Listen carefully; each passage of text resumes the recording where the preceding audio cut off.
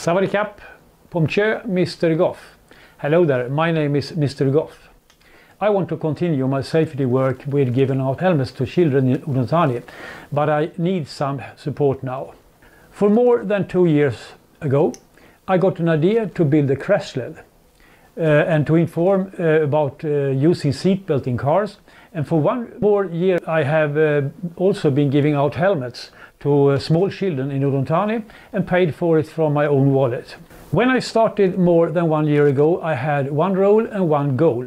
The role was that I should not have any sponsorship, and the goal was that I would give out 500 helmets to children in Udonthani 25, 59 or 2016.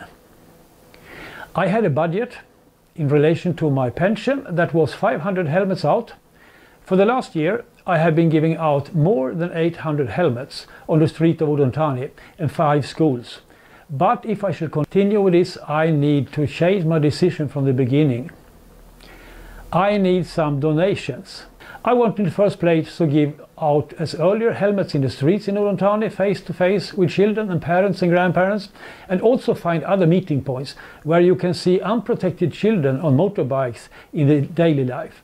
I believe in this way to meet people and talk to them about why use helmet for their own safety. Do you want to help me?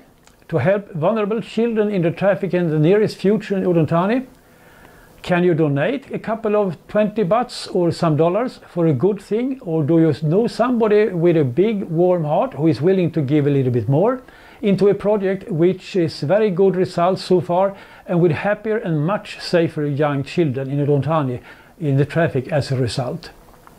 Everything I have done so far, also in the future, is totally voluntary, and it's reported as a result with a picture of all children who have got a helmet and date when they got it on my website www.safeudon.asia. You have it up here. Do you want to help me? If so, just give me a donation to this address down here. I will try to reach my next personal goal with a total of 1,000 helmets paid out of my own wallet.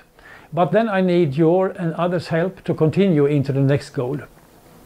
I have the tools and I have the energy to do this, and together we can make big difference for young people in Udonthani for a safer life situation in the traffic.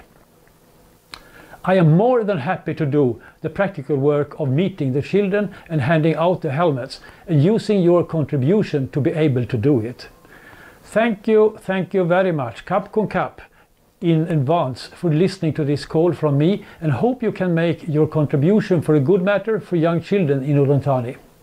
Thank you very much, and don't forget to visit Just Giving. Kap con Kap.